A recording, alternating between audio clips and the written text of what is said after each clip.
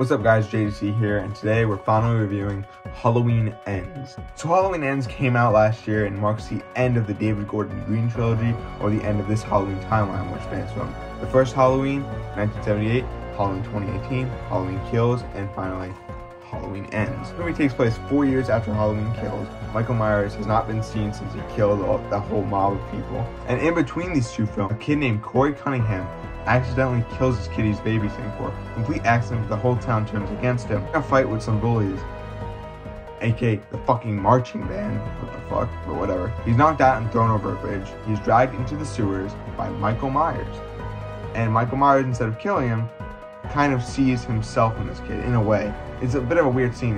They lock eyes at each other, and Michael can kind of sense that Corey's kind of like him in regards to the fact that there's evil behind his eyes. I mean, that's the best I can explain it. And Corey Cunningham kind of becomes this copycat killer in a way. And Laurie Strode happens to kind of notice this in Corey's eyes and starts to become really concerned. It came out last year, and I didn't get to see it last year. I got to see it actually a few days ago when I bought this Blu-ray. When this film came out, it's either you loved it or you hated it. There were a lot of people who liked it, and there were a fuck ton of people who hated it. Now, where do I fall? I'm kind of in the middle.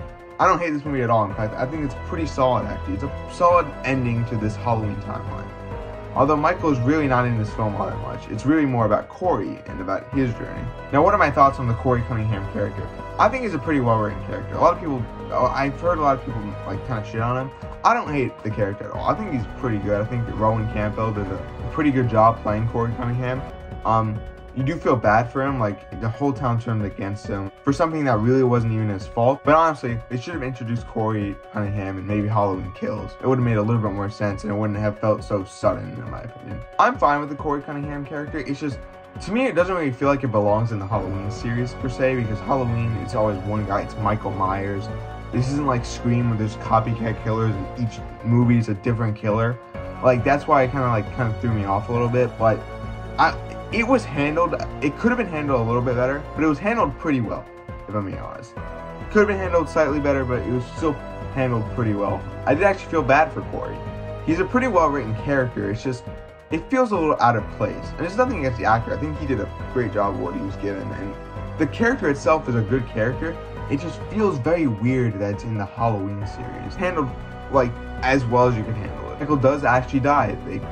Laurie and her granddaughter, Allison, cut his wrist, cut his throat, and then throw his body into an industrial machine. By the way, I meant an industrial metal shredder. Or into a car flat, and they crush his body to death. This film is 7 out of 10. It is not as bad as people are saying it to be. In fact, I liked it quite a bit. Do I think it's a perfect finale? No. Am I fine with it as a finale? Yeah.